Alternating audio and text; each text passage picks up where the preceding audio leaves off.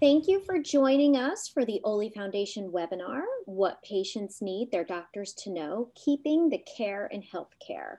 My name is Andrea Guidi. I am an executive assistant here at the Oley Foundation.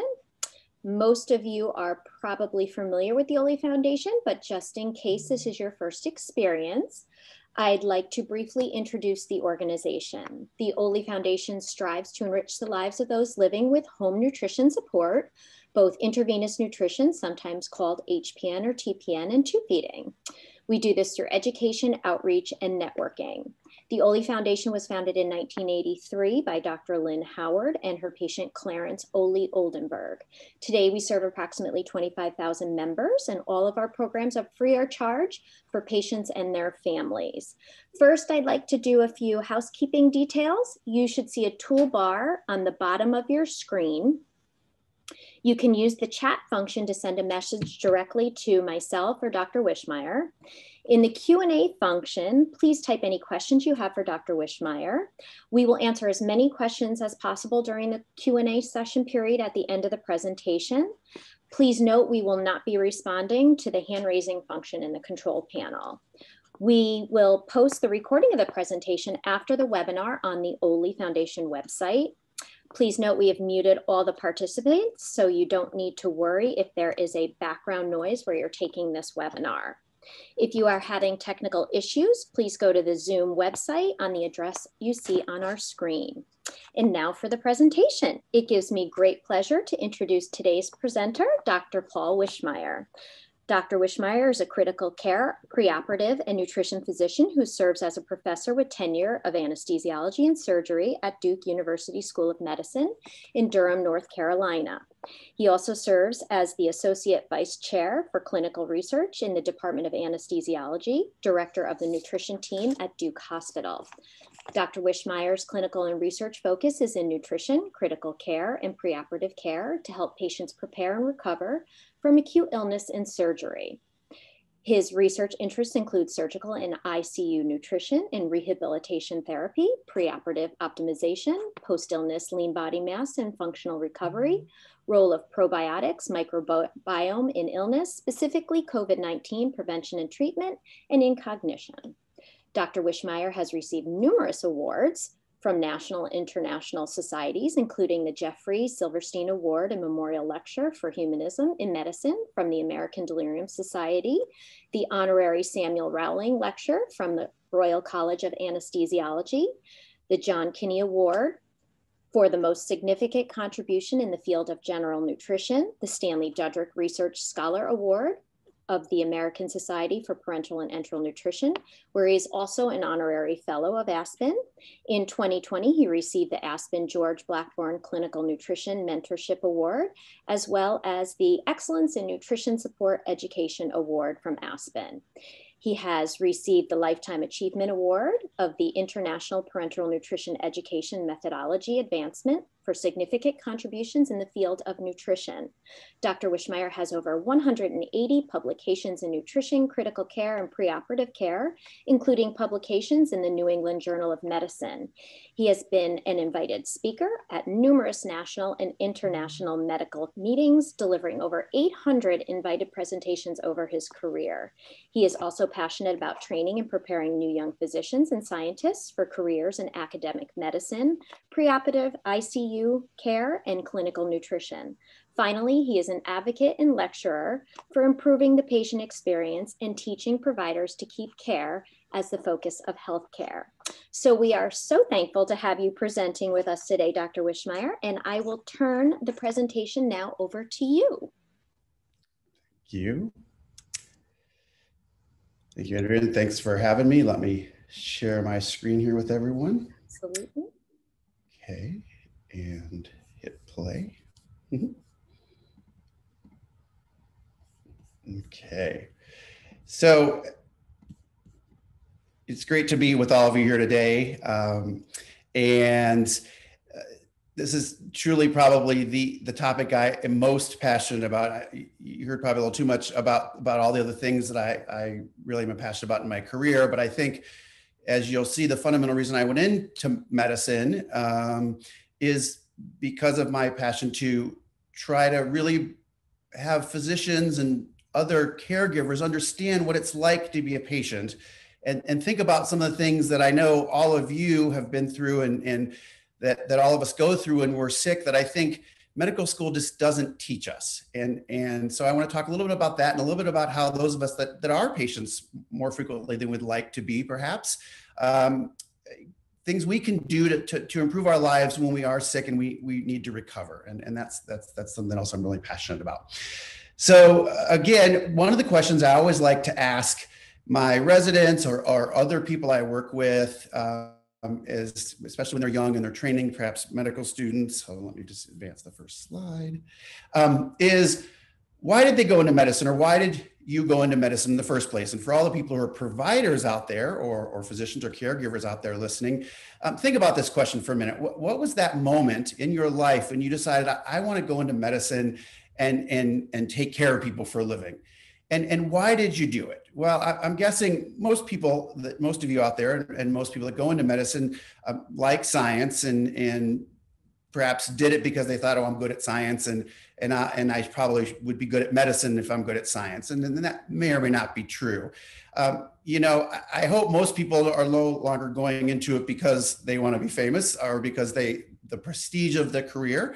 I'm not sure there's a great reason to go into it, although I can definitely imagine classmates of mine over the years who I felt like perhaps that was why they chose it.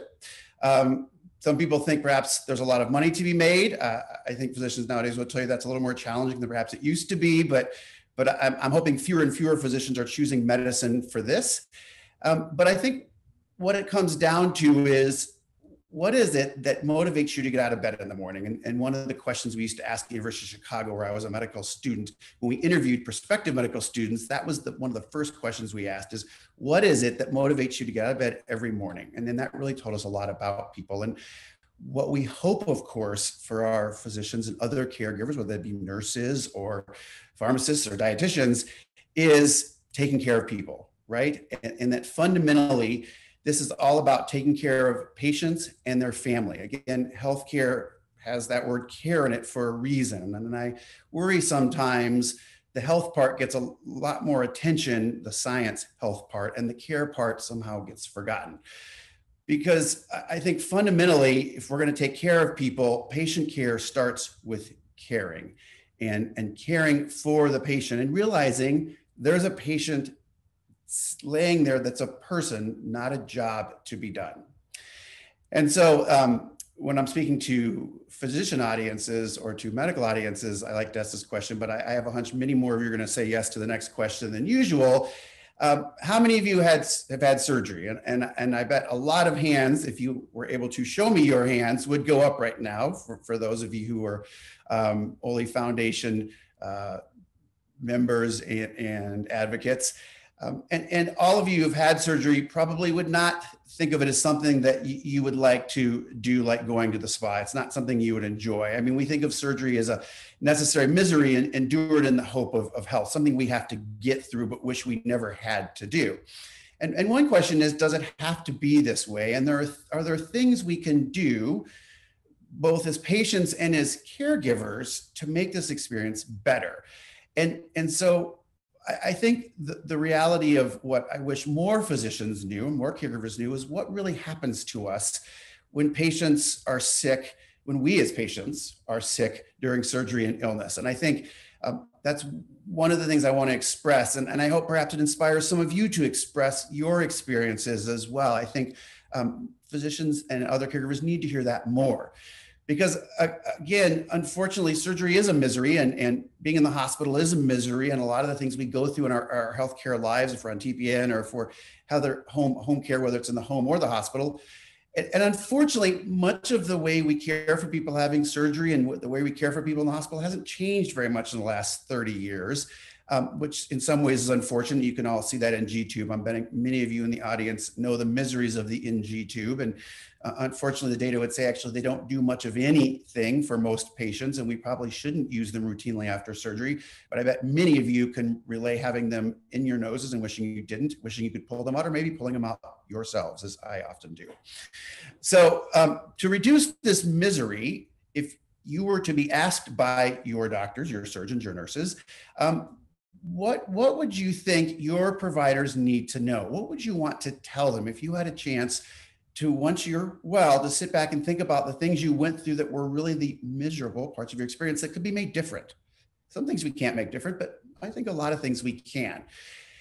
And then the question is, why do I care so much? And why did I go into medicine in the first place? And why do I hope you do, both as providers and patients? Why do I hope you care as well? And this gets me back to that question: how many of you had surgery? Well, there actually is data for this. And Atul Gawande, who's a name many of you have probably heard, he's a famous author and surgeon, published data recently that showed that everyone in the United States will undergo 9.2 surgeries in their lifetime. Now, admittedly, some of these are cosmetic and minor procedures, but they are surgeries nonetheless. So all of us are going to have surgery at some point, probably multiple times. And so I think this is really important. And then let's take it a step further. This is Derek Angus, who's one of the really premier ICU physicians. Not only will we all have surgery in our lifetime, but all of us will average 1.7 ICU admissions over our lifetime. So don't use them up too fast. And some of you, I'm sure, have used up more than a few. And so someday, what I always like to tell physicians, and for those listening and providers that are listening, is someday this will be you or someone you care about, whether it be a grandparent, a parent, hopefully never a child, but potentially that as well. And unfortunately, as I discovered at a very young age, this was me. And as I'm going to mention, I've used up a number of all of your ICU admissions, as I'm sure some of you in the audience have as well. And how did this happen? And how did I end up really having my life shaped, as many of you have, by being a patient long before I ever considered being a physician? Well, the reality of it all is this started for me when I was pretty young, when I was 15 in high school. And up until age 15 in my high school years, I had a very normal childhood. I'd never seen a hospital. I'd never been sick with anything. I'd never even broken a bone. Had never imagined going into medicine or doing anything related to medicine. When I look back, there was a while I think I wanted to study snakes and lizards. And there was also a while where I thought I might want to be president. And I think all of those would have been bad decisions. But nonetheless, I led a pretty normal, happy childhood that was healthy and doing well. And in my freshman year of high school, I was playing soccer on my high school team. And then over the winter, I was playing basketball on my high school team. And then Christmas break came. And over Christmas break of that year, the winter break, I got a sore throat. And I was diagnosed with tonsillitis, or really strep throat, and ultimately took some antibiotic. I took erythromycin for the strep throat. And a few days later, I started to get a stomach ache. And then I started to have blood pouring from my stool when I went to the bathroom, which I never had seen before. And it just kept coming. And so, my mom took me to the doctor, and I discovered the reality of what it means when something's wrong in your GI tract and they start to do procedures to you to find out what that is. And I discovered quickly that there were doctors, people who put scopes where they didn't belong and put tubes where they didn't belong, and tubes in lots of places I never imagined them going. And I discovered, I think, ultimately that doctors weren't nice people at all. I always imagined them, I think, to be nice, but I realized they really weren't. And I really felt like that they just saw me as a job to be done, not even really a person lying there on the table. And of course, this is when we did colonoscopies and endoscopies and procedures without any sedation. And so I began to think, God, they don't even know I'm here. They just tell me to hold still and stop moving, and that it's my fault it's taking so long. And I began to think, God, these aren't nice people at all. And the reality is, I don't even think they know that I'm a person anymore. I just seem to be a job. And so I didn't have a great first experience of medicine, and it didn't really improve from there. The next day I went back to the doctor, and he said to me, you have ulcerative colitis. You have this disease that I, of course, had never heard of, and you're going to be admitted to the hospital today. And I said, the heck I am. I have a basketball game next week, and I am leaving. And he said, nope, you are going into the hospital, and you're not going to eat anything for a month. And I'm like, oh, that's even crazier. No way. And so, of course, that was what happened, unfortunately. And perhaps more unfortunately, one of the things we all discover the first time we're admitted to the hospital and it's a serious illness, they want to start IVs in you. And for me, it was because I needed to get blood. I had a very low hemoglobin of about 5, and they were going to give me blood. And then I discovered what it meant to be a hard stick. I bet there's more than a few of you listening today that are hard sticks.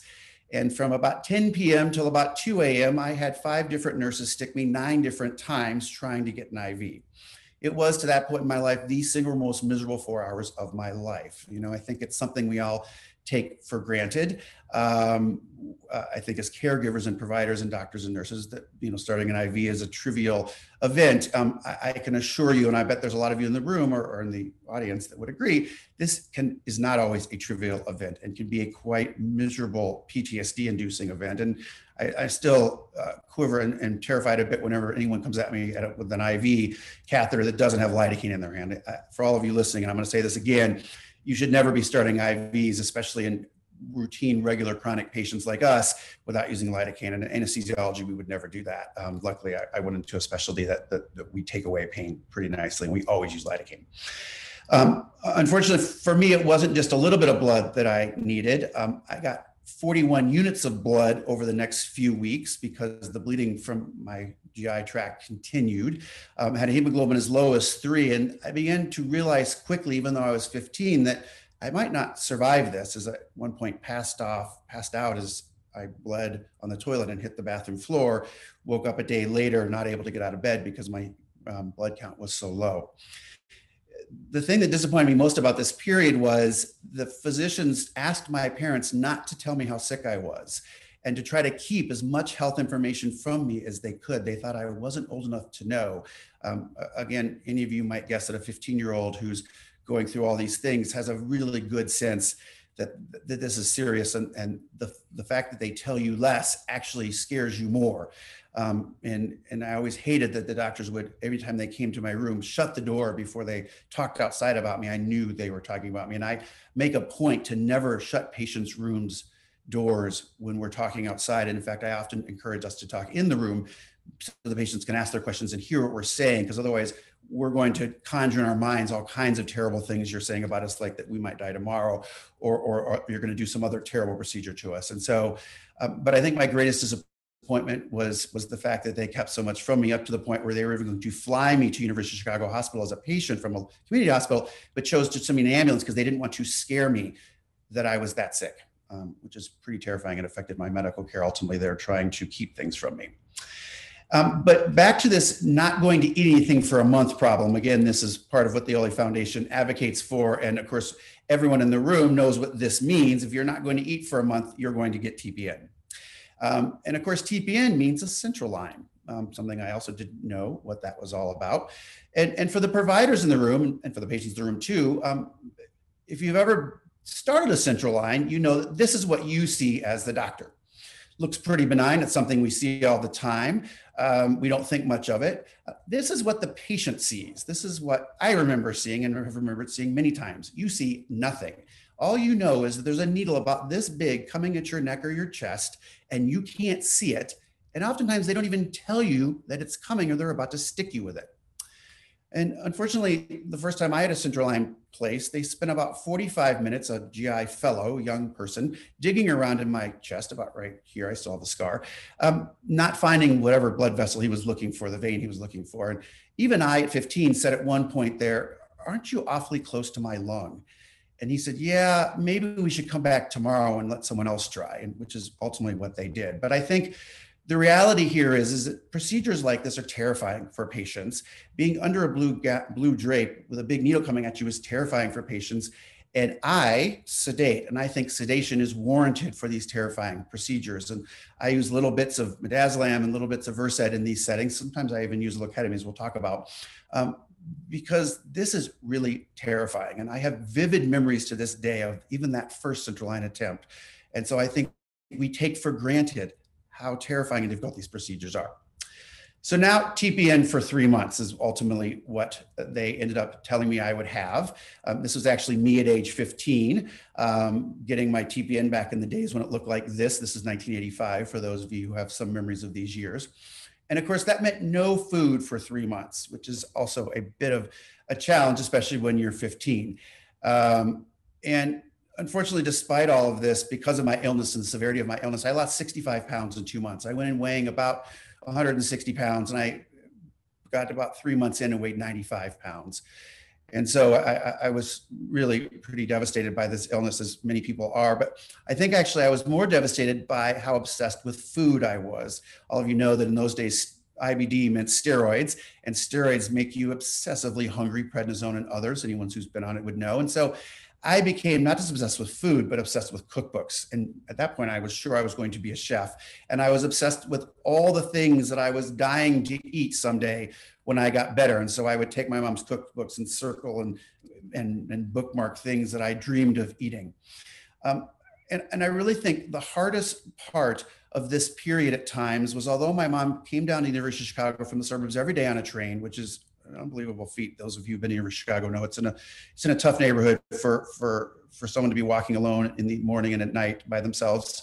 But she did that every day. But she went home at night, and I could hear her at night as I would say goodnight to her, pushing the microwave buttons, and it would bring tears to my eyes because it was the simple things of being at home that I missed so much. And you know, I almost always hated that everybody got to go home but me, the doctors, the nurses, my parents, and little subtle sounds like the microwave beeping at home would set off even panic attacks on the steroids sometimes, just because of how sad and how devastated I was that I felt like I would never go home. Well, finally, after 3 months, they came with good news, and they said, we're going to let you eat. And of course, we know what eating means for those of us who've had surgery or had any other bowel issues. It means clear liquid, which is a nutritionally devoid, high salt, high sugar, salt-filled broth and jello. And that's all you get. Well, that seemed pretty good to me. So I consumed gallons of broth over the next few days and actually gained 28 pounds in water weight over 3 days. I have stretch marks on my legs and other places to this day to show for it. Unfortunately, after just a day or two of taking in all this wonderful clear liquid and actually eating one solid food meal, my abdomen started to get really firm and I started to get really hot, and I realized I had a fever.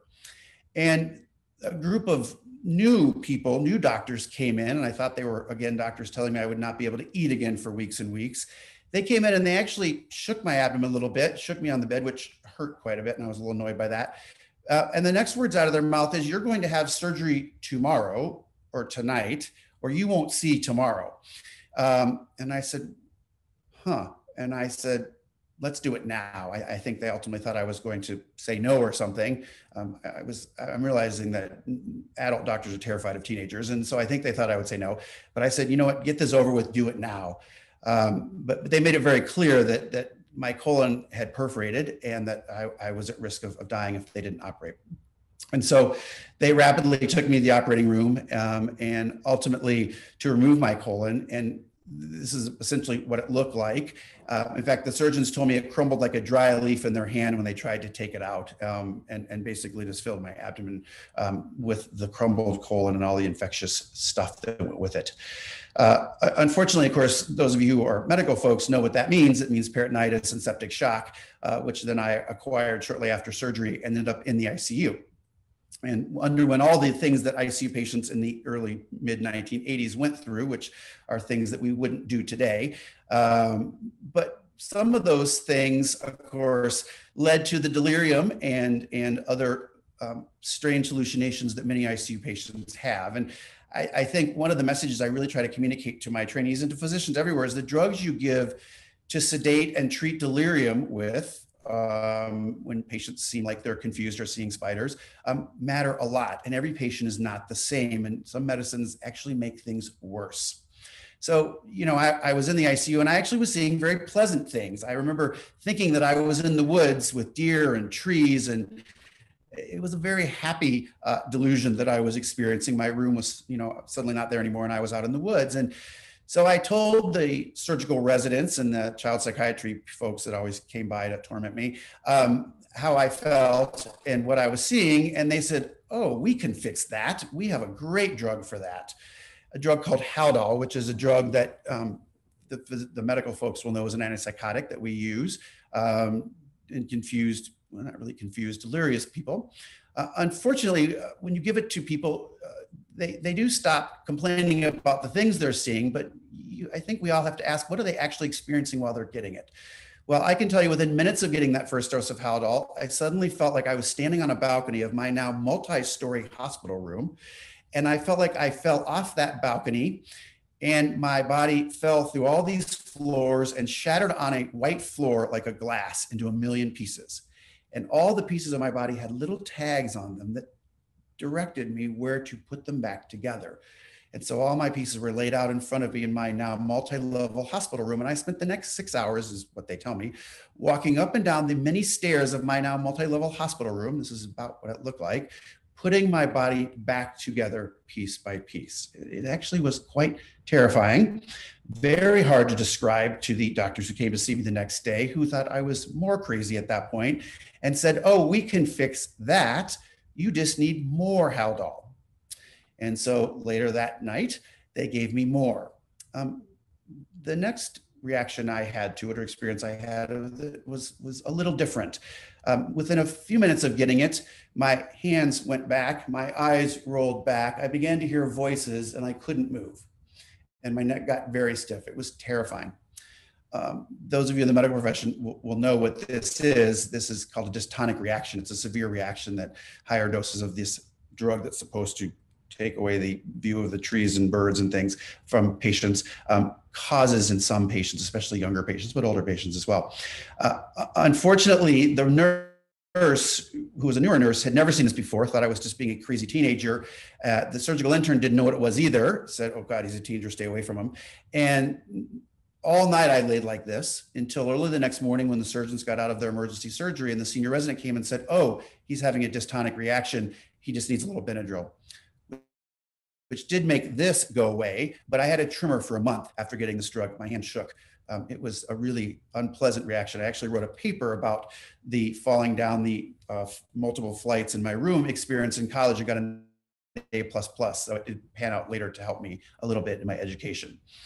But the reality is these drugs we give to patients to try to improve their delirium and improve their experience and make things better often make things much worse. And the data now says many years later, they don't improve delirium. If a patient's going to hurt themselves or hurt someone else, they're good at calming them down from being a danger to themselves and others, but they don't do anything for delirium or these sort of delusions and hallucinations that people have. They don't treat that at all. And so I think it's essential that patients get asked what they're experiencing, and then you as patients really express what you're experiencing. And when there's a medication that really is unpleasant for you, let people know. Doctors don't always know best, and they don't know what we're experiencing many times. The other medication that perhaps was a very different experience for me, and unfortunately perhaps for others, was this wonderful medicine called Demerol. Of course, with the pain of IBD and other GI illnesses, pain medicine became a big part of my life in the hospital. And I remember getting the very first dose of Demerol, which was a narcotic we used back in the old days, in my arm. I think it probably was in my butt, actually. But I remember it vividly. The heavens opened, the birds sang, and I loved everyone in the room, including my mother and every doctor in the place. It was one of those experiences, unfortunately or fortunately, I will never forget. And I think a lot of people who receive this drug, who are at risk from these drugs, have this memory of the first time they get opiates and drugs like this. I was on these opiates at very high dose for about 4 or 5 months. And then after my last surgery, I actually ended up having a couple of surgeries over that first hospital stay, over that first year. The German surgeon who was caring for me, his name was Wolfgang, and that actually was his name. Big German gentleman with a big, heavy German accent came in and said, no more drugs for you. You don't need them anymore. Well, any of you who have been on opiates for a few months at a time at high dose know that if you just stop them, bad things happen. And I didn't know what those bad things were, but what I did know is by the afternoon after they stopped them, I had this incredible anxiety in my mind, and that anything, even being dead, would feel better than how I was feeling at that moment. And I didn't know what it was. All I knew was I had this incredible craving and longing and anxiety that wouldn't go away, and that was overwhelming me. And ultimately, by the time they took the doctors till the next day to realize what this was, my dad sat with me the whole night, holding my hand at the bedside of my hospital bed, helping me get through that night, when the reality, of course, was all I was doing was withdrawing from an opiate withdrawal that I, of course, have been getting for many months. And so they decided, we'll just wean him off over a few days, and we'll just give him a few doses over the next few days and he'll be all better. Well, all of you who've been through this know that doesn't actually work that way. And then they sent me home. And of course, as soon as I went home, it all came rushing back. And the incredible anxiety and sort of the devastating, incredibly bad feeling that all of you who've experienced this know happens overwhelmed me again. And they brought me back to the hospital. And they said, well, no one ever mentioned opiate withdrawal. They all said he's just really anxious, and we don't know why he's so anxious, and we're worried he might hurt himself. So we're going to put him in the adult-elect psych ward at University of Chicago. It's an inner city psych ward. I was the youngest patient in there by a good 10 years. I remember being so scared of the other adult patients in the unit that I slept under a ping pong table in the activity room for the first 3 nights because I felt so unsafe and so terrified. It was the most terrifying experience of my entire life to this day. For those 2 weeks, I was locked in that locked adult psych ward. My parents tried to get me out. They couldn't. And ultimately, by the end of the stay, they said, oh, he just had some opiate withdrawal. He doesn't actually have an anxiety disorder. We made a mistake. Hopefully, we're learning not to make those mistakes any longer. So finally, after 6 months, I left the hospital. And remember, I mentioned to you that I was playing JV basketball in high school when I went into the hospital. By the time I got out of the hospital, I couldn't walk down the basketball court without being short of breath, and I couldn't get the ball to the rim. I was too weak. And it was incredible how weak and how deconditioned I became, even as a young person, to me, seemingly so very quickly. And the physical part of it wasn't the only problem. I had been a straight A student all my life. And within a few months of being back in high school, I was failing classes. I was suspended from school for behavioral challenges.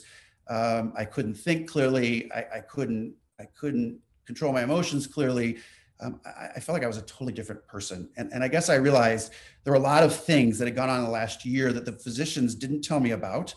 And there were a lot of things I felt like that a lot of people could have done better.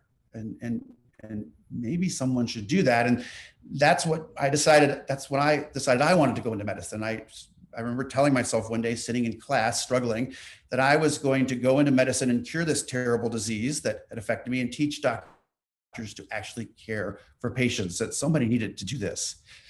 And so I went off to college and did pretty well at college. And then ultimately said, I want to do research and I want to study GI diseases and try to cure this disease. And actually wrote a letter to the head of gastroenterology at the Mayo Clinic about a study I wanted to do as a sophomore in high school, and actually had forgotten I'd written it to him over spring break of my sophomore year of college. And then in June, he said, why don't you come up and do this study with us? We have the same idea. And of course, my dad was very proud that I was now working at the Mayo Clinic in the summers and had to take many pictures.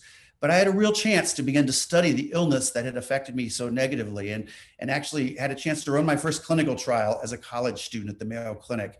And my local newspaper in college wrote a little story about me that my mom, of course, had to save. And I'm sure she still has somewhere tucked away in a box. But this helped me get into medical school. And so I ended up going back to University of Chicago, where I'd been a patient. It was fascinating to suddenly now be caring for patients in the same hospital rooms I had been a patient in, and in the same operating rooms, and in the same hospital that I had so long spent as a patient in. But of course, all of you who had IBD or other GI illnesses, maybe GI cancers, know that just because they take your cancer or your colon out doesn't actually mean you're cured of future problems. And of course, whenever they do multiple surgeries and you have peritonitis, you're at risk for bowel obstructions and adhesions and scarring.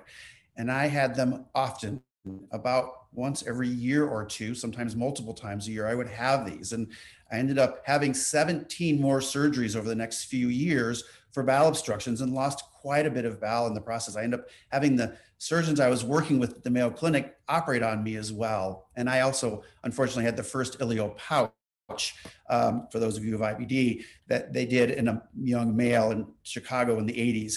and it didn't work very well. And so I ended up having it about 5 years, and it strictured and fistulized and was incontinent all the time. And so finally in college, I had them reverse it, but I ended up losing my entire ileum and a big chunk of my bowel to that. And then of course, one day I ate an apple and ended up losing 40 centimeters of bowel to eating the apple because it obstructed me. It's unfortunate we don't tell patients that there's things they shouldn't eat after they have major bowel surgery that could cause them to need more bowel surgeries. And I think we do a very poor job of educating patients. And I really try to spend a lot of time doing this with my dietitians to try to help them avoid this kind of complication, which I still see all the time, unfortunately, in my practice. One of the other things that happened when I had my ileal pouch removed up at the Mayo Clinic, which takes fabulous care of patients, I will say, it's to this day the very best patient care I've ever received anywhere. But it wasn't always perfect. And unfortunately, when they removed my ileal pouch, that space it was in got infected. It got filled with an infectious fluid. And so they said, we can do this new procedure in the radiology suite where we don't have to operate on you, but we can put this drain in there. And it sounded all very simple.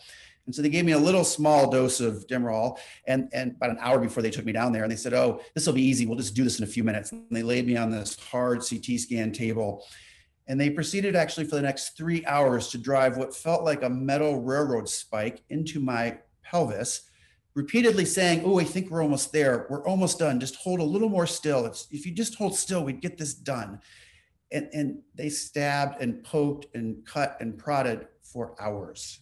And again, I realized this isn't what medicine should be. This isn't taking care of patients. This is me being sort of this inanimate object. They're just stabbing and poking on this table. And I bet a lot of you have felt this way as well. And this doesn't need to be this way. And so this is one of the things I teach anesthesiologists. We have a lot of new sedative, very safe sedative drugs like Precedex and midazolam and ketamine that we should use for these kinds of procedures. And I always hope that things are getting better for our patients and that we are using them more, but sometimes I'm not so sure. And then for the physicians in the room, ketamine is a great drug. It's a drug that got a bad rep for a lot of years that actually I use all the time, and when done correctly, can really help people. And although people used to say ketamine caused nightmares, and that's when ketamine is used incorrectly, for me and for the patients I care for, I also have worked in a burn unit many years of my life, so I use it a lot there. It stops the nightmares, actually. It doesn't cause the nightmares. And this is for the physicians in the room, that you can very easily give ketamine either IV, you can give it IM, you can give it by mouth. I give it to kids all the time. This is a kid in the ED who's getting his lips sewn and doesn't actually know it and won't ever know it. In a minute, I'm going to tell you about a procedure I had done where they had to relocate my wrist, and I talked the ED resident through a ketamine sedation of myself. And so I've actually experienced what it's like to be under this drug. And then the key is to give the midazolam that takes away your memory before and after you give the drug. And then patients don't have those emergence nightmares. And so these are really nice medications that even you as patients can ask for. I had to ask for it once as a patient, and I'm in a little better position because I'm an anesthesiologist as well. And so I could kind of coerce the physician to do it. But there are lots of ways we can take away these terrible nightmares from our patients, because although some of my nightmares were drug-induced, like the Haldol experience, most of the really unpleasant and traumatic memories I have were because someone decided they'd rather just yell at me to stop moving than actually try to treat the suffering that I was going through when they were doing procedures to me. And it was because no drugs were given at all. And I think we as physicians and nurses and others are obligated to relieve suffering and not just look at patients as drug seeking or anxious and, they're just whining or anxious. I feel like I hear that about chronically ill patients, the kind of patients you and I that get home. Nutrition often are seen as these chronic patients that are so needy, but the reality is we know what we're about to experience, and the anxiety we feel is 100 times that as someone who's never been through it, perhaps, because we know what's coming and we know you can take it away. And so again, I had quite a few surgeries in this period and was back in the ICU quite a few more times, and these bowel obstructions didn't totally go away. I continue to have them to this day, and I'll talk a little more about that. And so again, my hospital ICU recovery and preparation is something I do every day. And I encourage all of you to really be aware, if you're also one of these multiple bowel surgery folks who are so often on TPN at home or other nutrition interventions, I encourage you to really take your everyday life very seriously, because you might be in the hospital or have surgery tomorrow. And I think I learned a lot from my experiences. And this is what we always say about our surgical optimization processes we do at Duke and other hospitals is that surgery for many people in their lives creates a teachable moment, especially if it's a cancer surgery or it's a planned operation. You know, people realize they're facing perhaps the marathon of their lives, and they want to be ready. And so I found patients will change their diet, lose weight, stop smoking before a big surgery, where they would never do that if I told them to do that outside of that. And so I think, you know, this creates a real opportunity for all of us, both as caregivers and as patients, to say, I can control sort of the complications I have and improve the outcomes I have. We know exercise and nutrition can, for instance, really change the complications and the recovery periods you have. And that really was eye-opening to me when the surgeon, this was the surgeon that I worked with at the Mayo Clinic, John Pemberton, he's a well-known colorectal surgeon there. I hear still operates to this day. He changed my life before one of these surgeries when I was in college. I had been doing research with him and he had operated on me that summer twice, but I still had my ileal pouch in my pelvis. I had an ostomy now at this point, as you'll see in a bit, but I still had this horrible ileal pouch that kept getting infected and draining. And you know, he said, I'm not going to operate on it until you have kids. There's no way I'll get in there. Your abdomen's concrete. But the other thing he said to me is like, Paul, you know, I've noticed over the last year is you're starting to get a little chubby. Maybe you're getting a little fat. You should start running. I run every day. And I'd never had anybody tell me in my life. I'd always, you know, been pretty active. I'd never really tell me that I was getting fat. And I thought, oh God, who is this guy to tell me this? God, maybe I should start doing something. And so I started to run. In fact, I started to run a lot. This was actually me in medical school. I ran quite a few marathons and competed as a runner in medical school. And not only did I discover that running was important for me, but lifting weights was important too. And having good muscle mass, being prepared for surgery was important too. And one of the things I discovered was that people in the gym knew more about nutrition and exercise and getting strong and recovering from injury than any physician would ever know. And I actually worked as a personal trainer in medical school and learned an enormous amount, more than I ever learned in medical school, about nutrition and exercise in that setting, mostly because I wanted to work out in a gym that had air conditioning, and being a personal trainer was the way to do that. So at the end of college, I decided before I went to medical school, I had to get this little pouch taken out of my pelvis. And so I told Dr. Pemberton that he needed to operate on me. And he said, well, I'm going to make you sperm bank and I'm going to make you sign a consent that you have a 70% chance of being impotent and sterile if I do this operation. I said, you know, I can't go to medical school like this. I'll sign that consent. But remember, I told you I've been running every day for a year. And he had told me when he operated on me before that my abdomen was concrete and he couldn't see anything. And that's why I was at such high risk of all these complications. Well, so I had surgery. It was supposed to take 10 hours.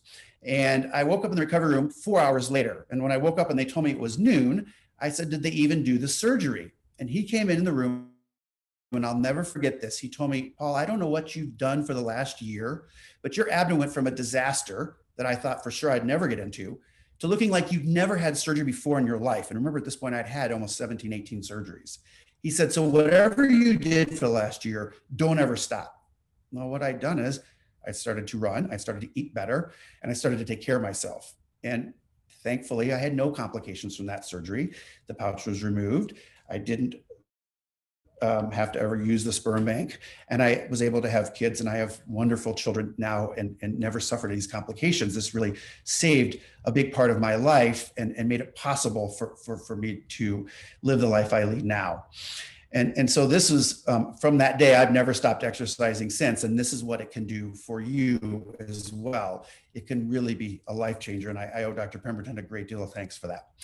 So shortly after all of this, I went to medical school and ended up finishing residency and moving to Colorado. I decided that was a good place to be. It was a good quality of life. And I got to ski at Vail in this beautiful picture you see here. But unfortunately, the bowel obstructions, they never totally went away. And I continued to have them. In 2003, I had about 3 or 4 in a row. And I've discovered, I was told by a surgeon at the University of Colorado where I worked, who I worked with at this point, now I'm an anesthesiologist. I was told I had an obstruction, or I had a narrowing, a stricture at my stoma, my ostomy stoma. And he said, well, maybe I can dilate it. And so my chairman of my department, who was a dear friend and someone I owe my life to in many ways, Tom Inthorn, my chairman would, after I worked in the operating room for the day, taking care of surgical patients, he would take me into the pre-op area, and in a room, we'd all close the door. He would sedate me with propofol, and the surgeon would dilate my stoma with a big metal dilator off the books. No records. Nobody knew we were doing it. It probably wasn't the safest thing, but it taught me the beginnings of a lesson that I would get taught over and over.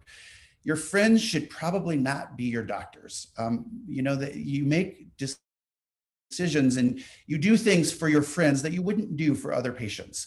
The other piece of me getting all these dilations was I started to have a lot of pain, of course, from them. And so I started to get written for a lot of this new medicine called oxycodone. This was a brand new medicine. And they said it was this wonderful drug that would help me so much with the pain. But again, the people writing for this medicine were resident physicians that I supervised. And so they wanted to please me and make me happy. So instead of writing me for 20 pills or 40 pills, they'd write me for 300 pills because they're like, oh, it's Dr. Wischmeyer, he'll be fine. We just want to make sure we give him enough. Well, oxycodone was, I will show you, nothing like any other drug I'd ever taken. Unfortunately, these dilations didn't work. And I had to have a surgery to remake my ostomy with this surgeon. And so now at this point, I've had 20 surgeries. And I went home after the surgery and was feeling okay. And I'd been home about 3 days. And then suddenly my ostomy pouch started to fill up really quickly. And it looked like blood. And it was pouring into my ostomy pouch. And I got really lightheaded. And luckily someone was at home with me and they were able to drive me to the hospital, or I might not be here giving you this lecture, because the blood just kept coming. And I remember us rushing to the hospital, and this old-time surgeon who again, someone else I owe my life to, came in and he looked at me and he's like, Wischmeyer, I can't stop this bleeding. You're going to die. You're going to die. I can't fix this. And that was a really traumatic moment in my life. And I remember thinking, oh my God, this disease that I'm supposed to be cured of is going to get me. It's still going to get me. And so they rushed me off to the OR, me thinking perhaps I'd never come back from the OR. And luckily they were able to find that just the very end of my ostomy was all necrotic and bleeding. And they'd actually thought I had Crohn's disease at that point, which I was devastated to hear. But it just turned out it was only the very end of the ostomy that had so many obstructions and strictures that was injured, and they were able to remove it and finally stop the bleeding. But that was a pretty traumatic experience. And at this point, I'd been getting these drugs, these oxycodone drugs that are normal doses, maybe 10 or 20 milligrams once, twice, 3 times a day. Well, at this point, when I left the hospital, I was taking 400 milligrams a day. I've been taking these medicines now for about 9 months. But I'd been on pain medicines before, and I figured I could get off of them on my own. And so I was at home for about 2 weeks and trying to wean down. In my chair, my boss came to me and said, we've lost some of our liver transplant anesthesiologists to the Gulf War. Could you come back and work? And I said, well, I'm taking 400 milligrams of oxycodone. I don't know. He's like, well, how do you feel? I'm like, well, I feel pretty normal. I've been taking a long time. He said, well, let's see how it goes. I'll help you get off the medicines. Again, your friends shouldn't be your doctors. Your colleagues shouldn't be your doctors. He meant really well, but this was probably a really bad idea. And as it turned out, it probably was a bad idea. Although I was able to work, I didn't do a very good job of successfully getting off these medications. And I kept trying and trying, but I prioritized working and not getting better. And I think all of us do that. I think we prioritize other things besides getting better many times in our life. And I think physicians are some of the worst at this because we don't prioritize our health and our wellness. And I think this year of COVID has really driven that home, that it's so important to do that. It's so easy to let that slide. But unfortunately, I didn't do a good job, and perhaps I didn't get the right help. And every time I got below 100 milligrams, all those withdrawal anxieties and the diarrhea and the vomiting and the shaking came rushing back, just like it had been when I was a kid at 15. And I just felt like I'm never going to get through this. I don't know what to do. And I have to keep working. My life is defined by taking care of patients, and I can't do it while I'm shaking and vomiting. And so somehow I was able to rationalize that it all made sense and that I should keep taking these medications. And somehow, if I didn't keep taking them, I wouldn't be able to do my job, and that wasn't okay. And I really wanted to get better. And it was, for those of you who've experienced this, it was like being possessed by a demon. Every morning I'd wake up and say, I'm not going to take these drugs. And every day I had to take the drugs. It was like a demon had control of me, and I couldn't not do it. And I thought I would never get better. I said, I'm going to be like this for the rest of my life. I don't know what to do. Of course, I needed help, but but it wasn't so obvious, right? We're all pretty good at covering, I think, especially in the medical field, but I think all of us, have been through this, have ways of covering for it and hiding it. And, this actually is a picture of me during that period when I was really still quite addicted to these drugs, working in the ICU. And I was able to hide it pretty well, but I wasn't able to hide it from my good friend who was my chairman. And he finally came to me one day and he said, "Are you okay?" And I said, I'm not, and I need help. And he immediately said, "Well, there's people that can help you." And I was lucky. I was able to go to a physician health program, who then promptly sent me off to Virginia for 3 months. I remember them telling me that, and I'm thinking, there's just like when they admitted me to the hospital as a kid, I'm like, no way I'm getting admitted to the hospital for 3 months. I remember saying, there's no way I'm going to rehab in Virginia for 3 months. But that's what I did. And that's what it took to get better. And they're really good at it. And I was better for many years. And in fact, I had very few bowel obstructions until July of 2014. And in July of 2014, I probably was in the best shape in my life. This is me with one of my sons visiting my grandfather. But unfortunately, a few weeks later, I ate some quinoa. And for those of you who've had bowel surgery, never ever eat quinoa. In fact, this was the morning after I ate it, and I already had a bowel obstruction at this point because quinoa causes bowel obstructions. It's very fibrous. This is actually me obstructed on August 4th. Later that day, we ended up flying back to Denver. I knew I was obstructed, and I was in Baltimore in that picture. But I thought, well, I've got to get back to Colorado because I want to be able to control my care. All of us in medicine are control freaks. And I said, I got to control my care. And so we flew all the way back through Houston to Colorado with this bowel obstruction. I ended up in my own emergency room at University of Colorado. This is me actually that day with an emergent small bowel obstruction, significant bowel swelling, and a rapidly rising lactic acidosis. I was dying because I had held off getting the care I needed. And so I encourage you all not to do that. They took me to the operating room, rushed me to the operating room. I remember the surgeon that came to see me was a resident I had trained over many years and who'd been a surgeon out on their own for about a month. And I said, I love you, to her name. It was a woman who I really think a lot of, but I said, find someone older. Find anyone else older. Yeah, you can't be the only one taking me to the operating room. My abdomen is a nightmare. And so 3 surgeons took me to the operating room, thankfully. And they spent 8 hours, loosing the adhesions and scarring from that quinoa. I ended up in my own ICU where I worked with an open abdomen for fear of bowel ischemia. And I was hospitalized for 23 days, vomiting for 21 of those days because I pulled my NG tube out, as I said I would. And the surgeons were very annoyed with me, but I decided it was better to vomit twice a day than have that NG tube in 24 hours a day. And they had to live with it, and so did I, but that was still better, I thought. I had multiple epidurals, which was a big step up from all the opiates and pain meds I had before. For all of you who have to have surgery in the future, definitely get epidurals. They're a huge help. But I also began to realize that, this care challenge that we don't always see patients as people is true everywhere. And so one day I was in the bathroom naked with my stoma trying to fix my ostomy pouch. For those of you who know, you have to change them. And it was bleeding and it was pooping and I'm naked and, I'm in pain and I'm in there sort of by myself trying to do this. And the pain team comes. And remember, I work at this hospital, so I know all the pain team members.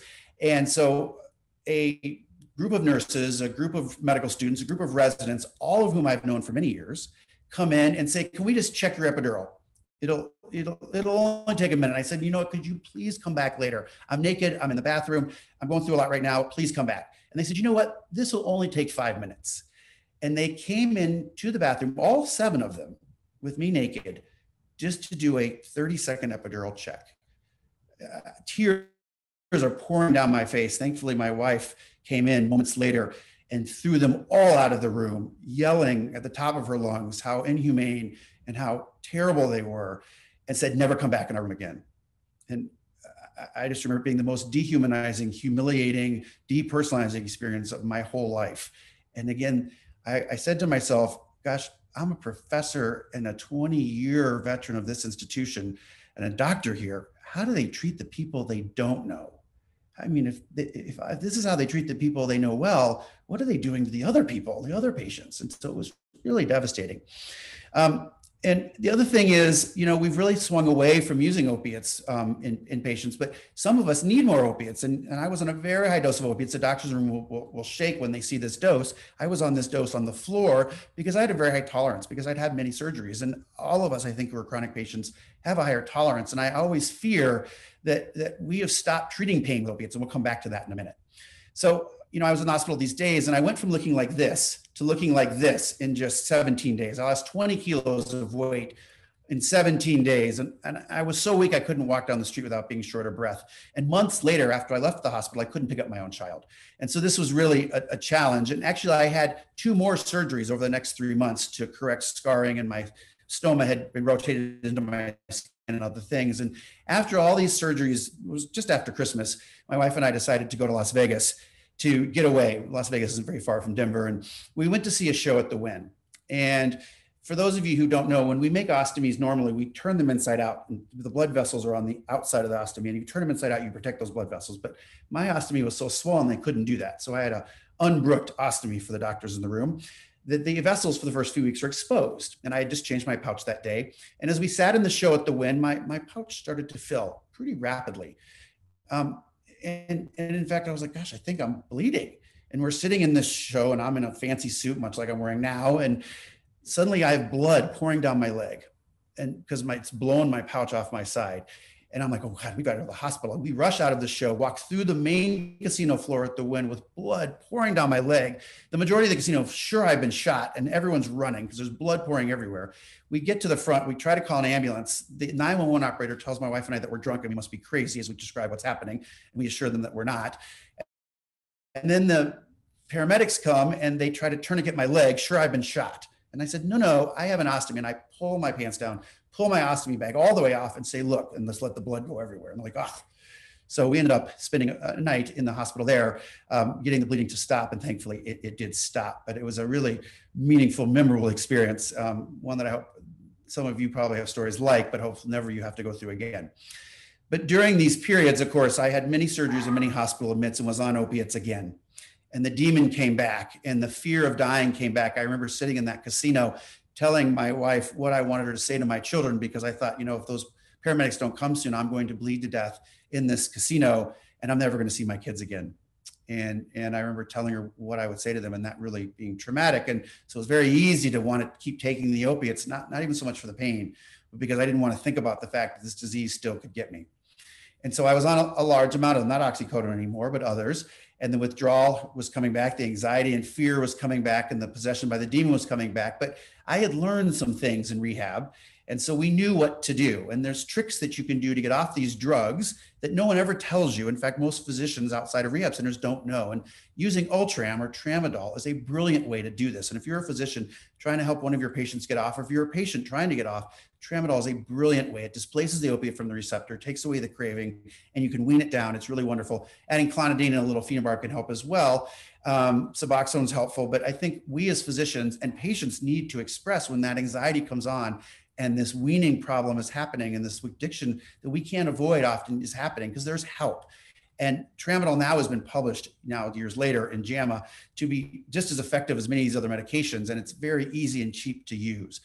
And so I think, as we move towards the end, what did ICU and hospital recovery look like for me? So I had lost all that weight, I told you. Well, for me to get better, it took eating 4,000 to 5,000 calories a day and 2 grams per kilo per day of protein.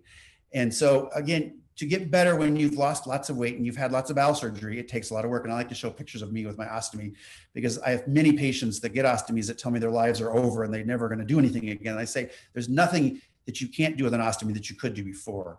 So I said I had been surfing actually in this picture right before this was taken in Hawaii. And so I show them, I love to make them have hope, hopefully, that they can get their lives back as well.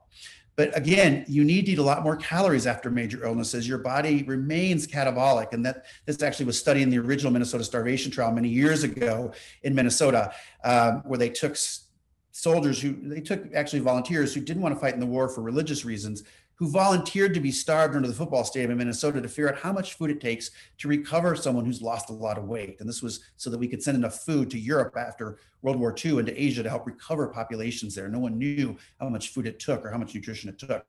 And what they found was it takes thousands of calories, not 2,000 calories, but 4,000 or more calories, and these people weren't even sick, to recover normal weight over 6 months to a year. And so again, it takes a lot. And then it takes more than just nutrition, it takes exercise.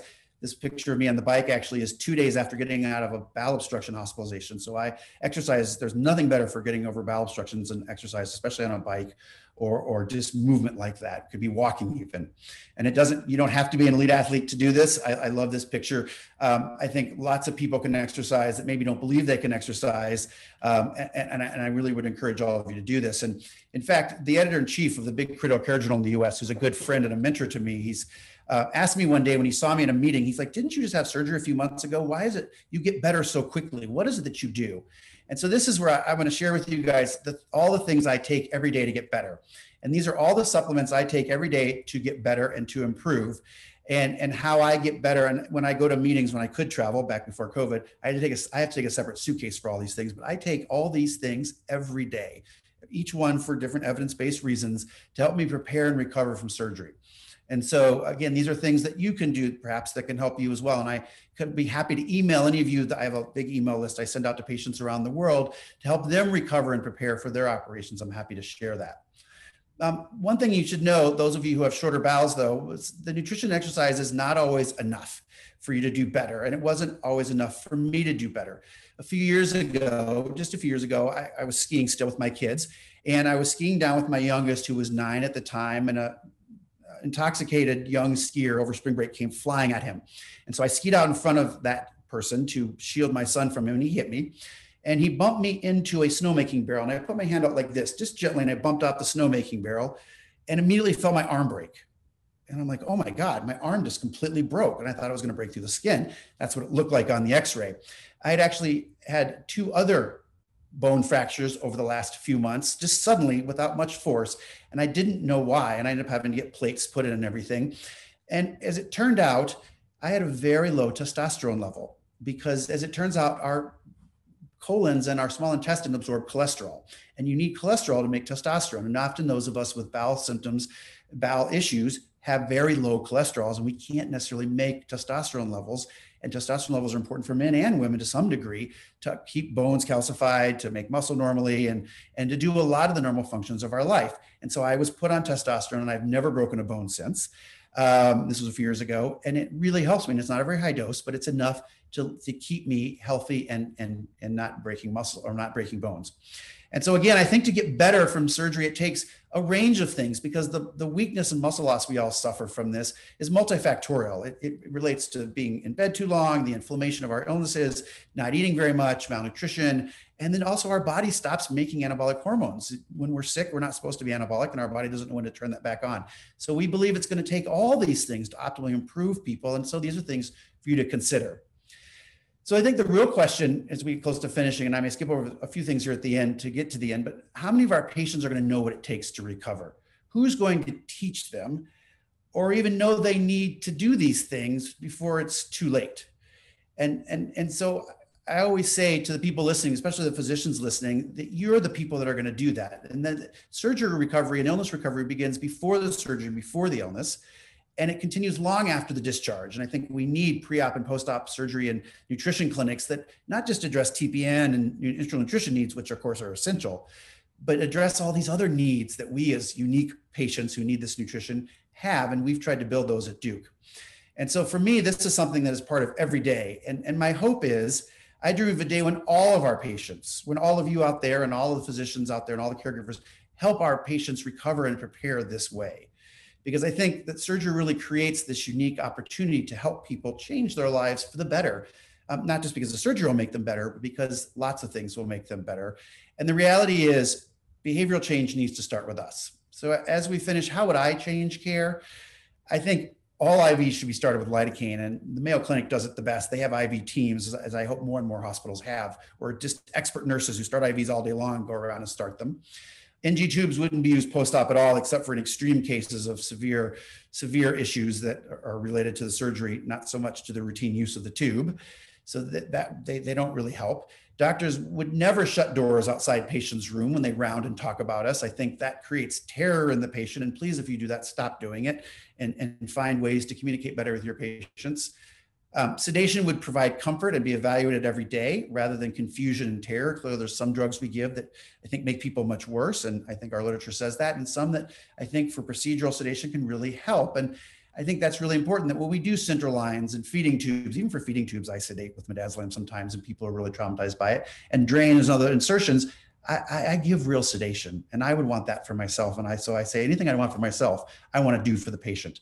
And the other thing is, I think opiate and sedative withdrawal is real. And, it's an epidemic in this country, but I still don't think we as physicians and even we as patients recognize it. And there's simple things we can do to make it better. And I think the other issue is this drug, oxycodone and OxyContin, should never be prescribed to anyone except for a chronic cancer patient or a terminal patient ever. This drug is, I can tell you from personal experience, having taken them all, unfortunately, is impossible to get off of compared to the others. It has a much, much worse withdrawal. And I've had in rehab, many heroin addicts tell me this is the only drug they'll crush up and shoot. All opiates are not the same. For the medical folks, you've probably not been taught that, but that is true.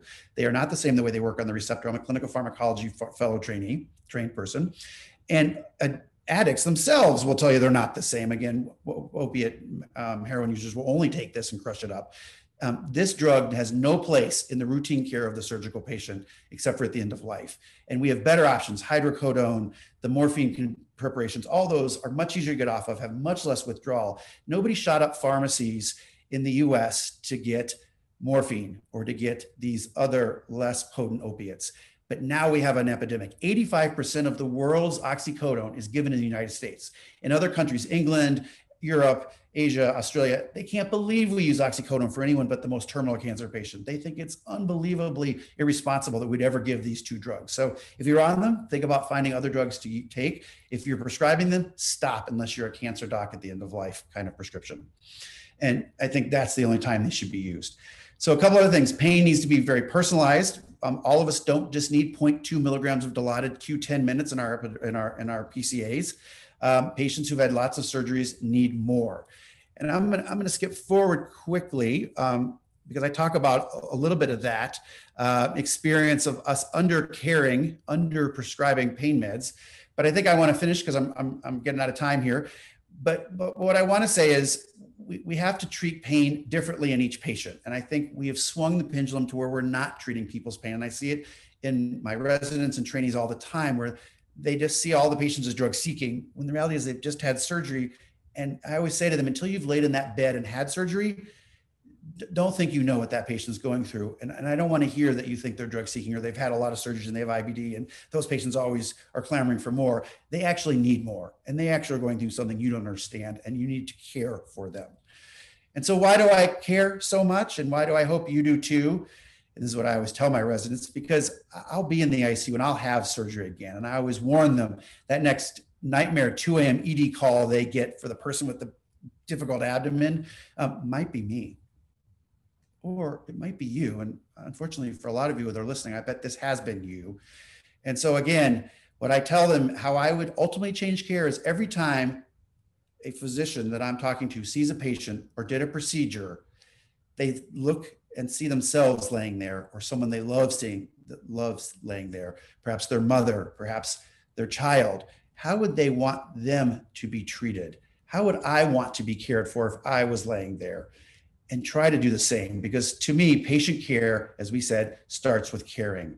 And we are people laying in that bed, not to-do lists, not boxes to be checked off a to-do list.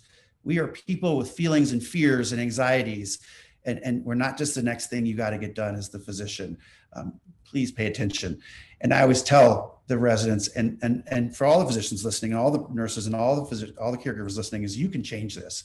And I always want you to think back to why you went into medicine in the first place. And my hope is it was to relieve and prevent suffering, and wherever possible, not cause it. So to survive illness, I think patients need their providers to know they are still people. And the last thing I want to tell you, because I think it says it better than anything I've ever seen written, is advice from a patient. And I found this online one day, and I really think it's brilliant. And I want to read just these last things to you. And so this is advice from a patient. And the first one is, this may be a normal day at work for you, but it's a big day in my life. That's the first one. The look on your face and the tone of your voice can change my entire view of the world. Next one. Remember, I'm not usually this needy or scared. Next one. I'm here because I trust you. Help me stay confident.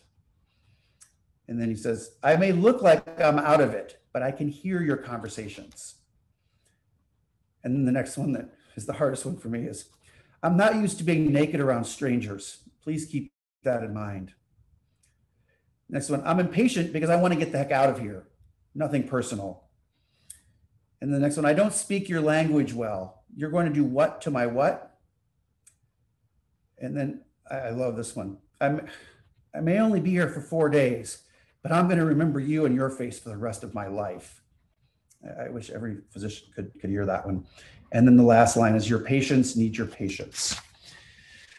And this is the list. I'm happy to share this if anyone would like it. It's on my social media sites as well. And with that, thank you for listening, and thank you for my attention. And I hope, for better or for worse, this has inspired some of you to share your stories and to talk to your caregivers about some of these things and help them understand better what you go through. I try to share a lot of patient care things on my Twitter and Instagram site, as well as a lot of recovery and nutrition and exercise advice for those of us who have the surgeries and nutrition needs we have. And you can always feel free to email me at my email there.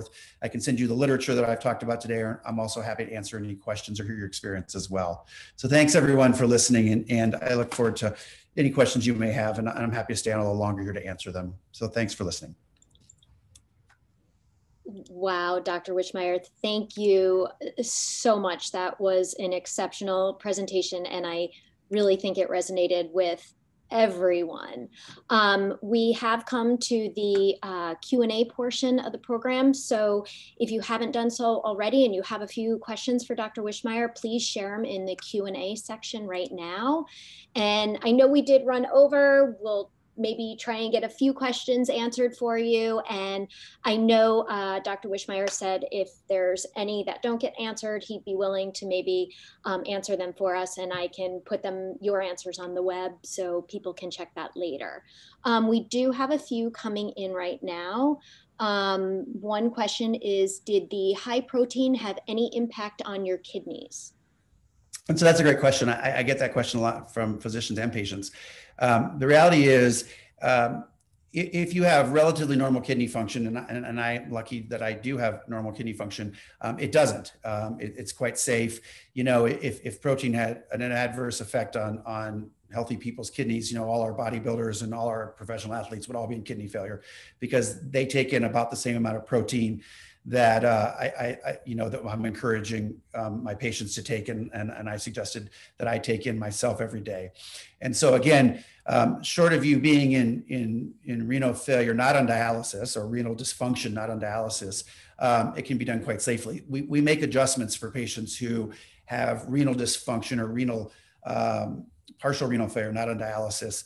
And there's ways to adjust for that.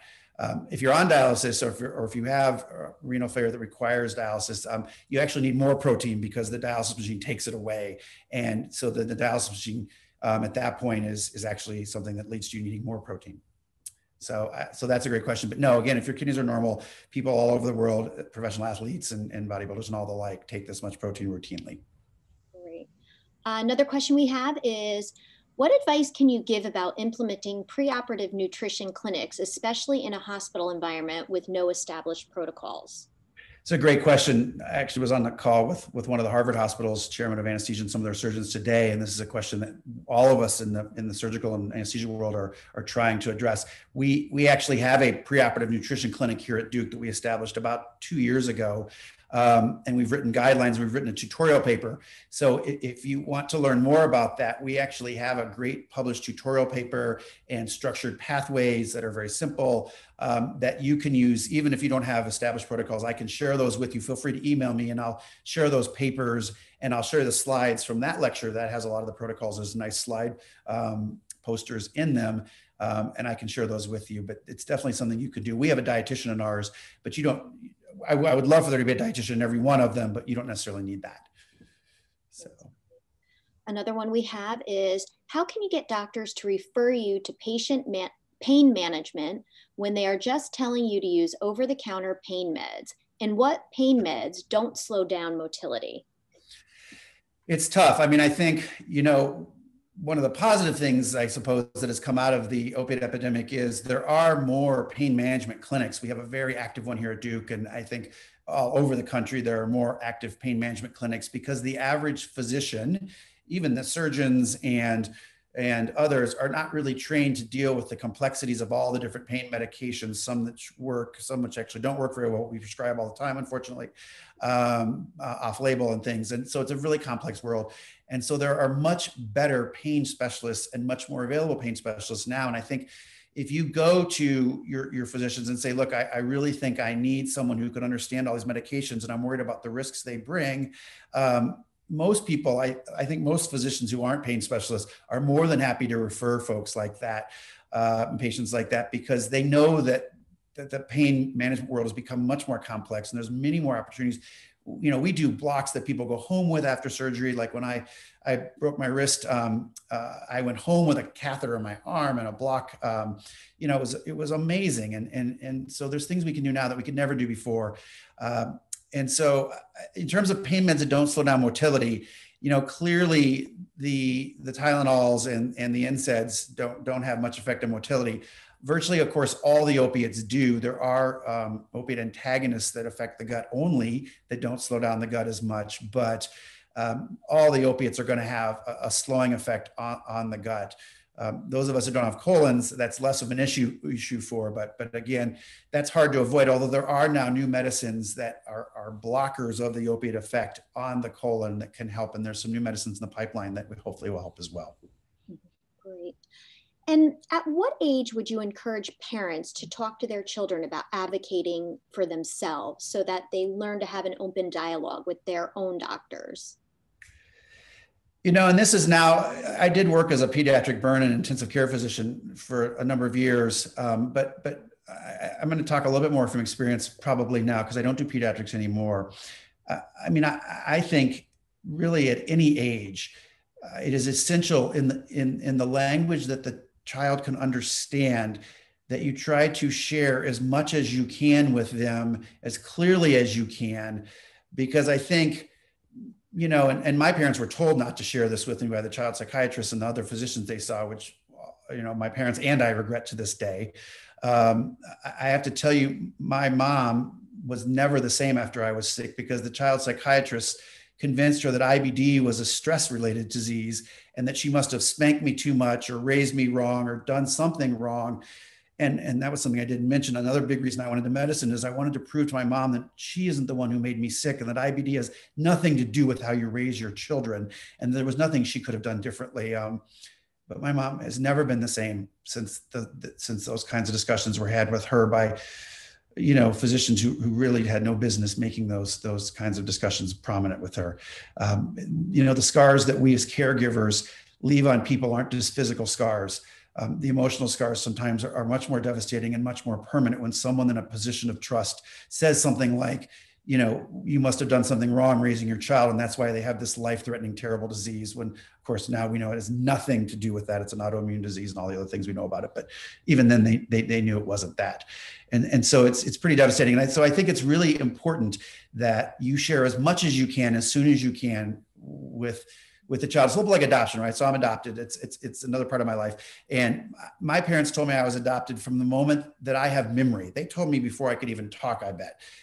I've always known I was adopted. Just like, you know, I think it's essential if your child has a serious disease that you're talking about that with them in language they can understand as soon as possible.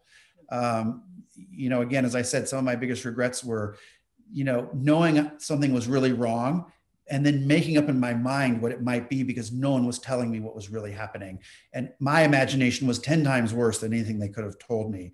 And it was only when they came clean with me when I needed my first operation that I, for the first time, felt in control of my illness and my life, because at least then I knew there was a decision I could make to change things. And so I think including kids in the decision-making process, as much as their language will allow, and explaining things to them is essential. I think it gives them a greater sense of control when their lives are completely out of control, which I think all of us can identify with who have been patients.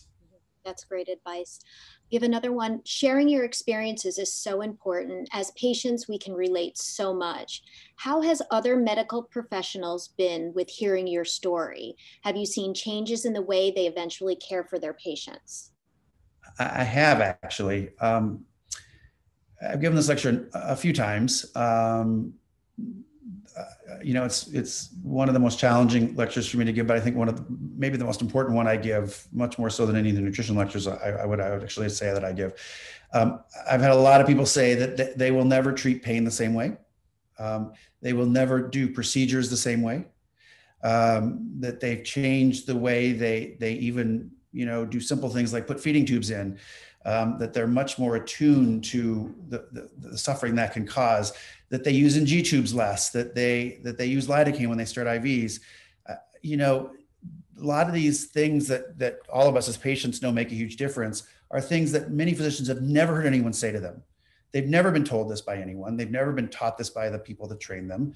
Most people say that you don't really learn very much after you finish medical school and residency, unless you're sort of an academic sort who is actually willing to continue reading and doing other things and training further. And so it's so essential when physicians are young to educate them on these things. And if they didn't learn it, then they might never learn it. I have had at times quite a remarkable response from some of the folks that I've talked to who've come back months and even a year later and said, I always use lidocaine now, or I sedate when I put my central lines in. I didn't realize how terrifying it was to lie under that drape. But again, I think how we treat pain is one of the biggest messages, because now I feel like we've moved to where we're not treating it and we're just sort of demonizing patients who say they need more pain medicine when it's not working. And so many of us have had lots of surgeries. That's just part of our life. We have a tolerance and it never goes away, by the way. Just because you haven't had surgery in a year or 2 or 5 or 10, the nerve fibers in our brains change. There's great data and pathology and pictures even you can see. And your tolerance increases for your life in many ways, not permanently in terms of how much, but you always need more than someone who's never had it, is what people have found in many cases. So I think that's some of the changes I've seen, but I think all of us as patients have an opportunity to reach our providers in whatever way we can and express these things to them. And the more they hear it, and I always feel like I would like to give this lecture more, because I feel like there's so many providers that have never heard any of this, and they really need to. These are all wonderful questions coming in. Another one is, I love my doctor, but his agenda for me and my reality are completely different. On TPN, I am thriving after 30 years of fighting Crohn's. I want to stay on TPN, and he wants to do more surgery, in parentheses, already missing 5 feet. How do I help him hear me? Ooh, that's a tough one. Yeah, that's a great question. Yeah. Boy, that's a hard question. It's funny. It seems simple, but it's really not. It was funny. I don't know that I know how to answer the question, but I can think of other times in my life when I've been posed by the same thing. I think physicians inherently, especially surgeons, and I think it's a good thing they're probably like this, but have an inherent need to fix things, a little bit like, we as men sometimes have that inherent need. And any chance we see to fix something must be better than if we didn't fix it. But of course, that isn't always true. Any of us know that anytime you have surgery, the complications, those of us with IBD and other multiple surgery patients have, the complications are often worse than what was going on before the surgery, and some of them never go away. And so it's very traumatic and potentially life-changing and life-threatening anytime we have operations. And I think that's one of the things I expressed. One of the opportunities that they came to me with initially was we could rebuild your ileal pouch. The little pouch you had was a stapled pouch, and now was a hand sewn pouch, and now we staple them. They're so much better. Why don't we go back in there and try to fix it? And I know people have had those, and some of you listening may have had those, and they can turn out great. But I have to say that after going through the 5 years of misery I had with my original ileal pouch and all the risks I was told I was undertaking having it removed, once I had the ostomy, my life was 100,000 times better. I mean, it was so much better for me. And that's not true in all the cases. I think the ileal pouches now are much, much better. So if you're considering one, I would do it. But they said, well, why don't you want to get it rebuilt? Aren't you going to be so unhappy having this ostomy on your side? And I said, no, are you crazy? I would never want to have surgery voluntarily again like that. And I would never want to go back to ileal pouch, because people with IBD still get pouchitis. I mean, that's still hard to complete from happening. And I had it all the time. And my life is wonderful with this ostomy. Why would I want to change? And it sounds a little bit like your story where you've learned to live a wonderful life with TPN, as so many people do. Why would you want to risk potentially losing it all, or having a complication, or maybe having it get worse? Because the physicians only see the bright side often. And there's some that are very good at seeing both sides. And so I won't say all, but why would you want to take a life that's already great and create risk that it might not be anymore if something was done that led to some kind of complication? I wish I could answer that question better, but my comment was, my life is great already. I would never want to go through that. And why would I change something that already has given me the life I want? I think talking about quality of life is really key, really key. And so if you can talk about your quality of life, because I think we're trained as physicians to really hear that kind of language, say how good your quality of life is already. It's hard for us to argue back when you're telling us you have a great quality of life already. And that might be one potential thing you can say. Excellent. Another question we have is, how do you get medical professionals to stop blaming physical illnesses on mental health? I have gastroparesis and ended up in an inpatient eating disorder unit because everyone thought I had an eating disorder. Oh, I'm so sorry. It's just so devastating what happens. It's hard. I think when that's happening to you and you know it isn't true, you find a different doctor. You go to one of the big places. You find a way to get referred to. We get these patients at Duke, and Mayo Clinic gets them, I know, and there's a lot of the big centers, Cleveland Clinic and other places that do really outstanding GI work and GI surgery work and GI care in general work, where things like this get sorted out. And when you come in to see those of us in an academic center, that isn't our first thought, because we have seen the rare and complicated illnesses that lead to the things like what you're experiencing, where perhaps the average clinic or small hospital has not seen that and doesn't even know it's a possibility or know that it's a reality. And so, I think throughout my career, having only worked in academic centers, you're exactly the kind of patient that we always wish we would have gotten to care for sooner, because when you're in a center that sees these very specialized kinds of patients, to think of those things. We always are taught in medical school, when you put your ear to the ground and you hear hooves, it's usually not zebras. It's usually something much more common. But when you work in a big academic center like Mayo Clinic or Duke or Cleveland Clinic, when we put our ears to the ground, we're actually anticipating it's going to be a zebra, or you wouldn't be in our hospital in the first place. And so I think when you guys are up against something like that and you feel like you're not being heard, and they keep saying, well, it just can't be this and it can't be that, that's when you try to find a way to get yourself referred to a major academic center where there's expertise, because there's just some physicians you're never going to convince it's not some psychological or mental or something else. None of them can believe that it's this rare thing that you perhaps have looked up online and realized it's possible you have. But at academic centers, we do think that. So that might be the best advice. Yeah. Great advice. We have another one here. Do you have any ideas on how to embed this type of information into medical school education curriculum? Yeah. That's a great question. It was funny, when I was a medical student, I dreamed of, and I even started to do it, but I never got to finish it, designing a course where we made medical students patients, and we had them get admitted to the ED and sit in the waiting room for 2 hours, and then have to have their classmates take care of them. So in other words, my dream was we would give the patients, the medical students, a diagnosis, and they had to learn about it and act it out, right?